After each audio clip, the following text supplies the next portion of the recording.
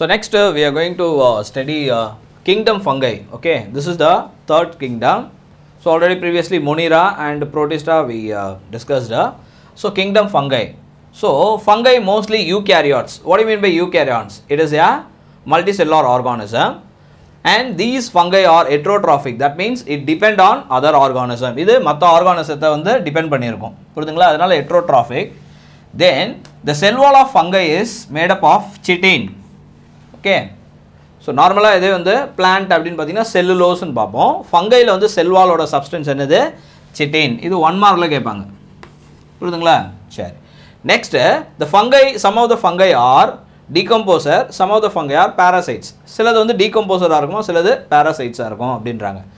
Next mould fungi grow on stale bread. இப்போ bread அதே மாதிரி நம்ம கூட இப்போ டிஃபன் பாக்ஸில் சாப்பாடு எடுத்துகிட்டு போகிறோம். சம்டைம்ஸ் சாப்பாடு அதிலே மீந்துடுச்சுன்னா டிஃபன் பாக்ஸை மூடி எடுத்துகிட்டு வந்து வச்சுருவோம். சாட்டர்டே லீவாக இருக்கும், சண்டே. சம்டைம்ஸ் அந்த டிஃபன் பாக்ஸ் ஓப்பன் பண்ணுவோம். மண்டே அந்த பக்கம் அதை ஓப்பன் பண்ணும்போது பார்த்திங்கன்னா ஒரு மாதிரி பேட் ஸ்மெல் அடிக்கும். அப்படியே அந்த ஃபங்கஸ் க்ரோத் ஃபார்ம் ஆகிருக்கும். ஸோ அதுதான் அது. சரியா? Mould fungi grow on stale bread, cheese, fruits and food. So எந்த ஒரு ஃபுட் ப்ராடக்ட்டும் ஈஸியாக ஃபங்கை என்ன பண்ணுறோம், அதை டீகம்போஸ் பண்ணிவிடும். புரியுதுங்களா? நெக்ஸ்ட் இதில் various examples fungi: yeast, mold, mushroom, toadstool, puffball and penicillium. இந்த mushroom and penicillium picture வந்து நீங்கள் விஷுவல் பார்ட்டில் கிளியராக பார்க்கலாம். புரியுதுங்களா? சரியா? தென் இதில் ஒரு முக்கியமானது இந்த ஃபங்கஸ் பெனிசிலியம் இருக்கு இல்லையா? இந்த பெனிசிலியம் வந்து தான் இந்த ஃபங்கஸ்லேருந்து என்ன பண்ணாங்க, பெனிசிலின்ற ஆன்டிபயோட்டிக் வந்து எக்ஸ்ட்ராக்ட் பண்ணாங்க.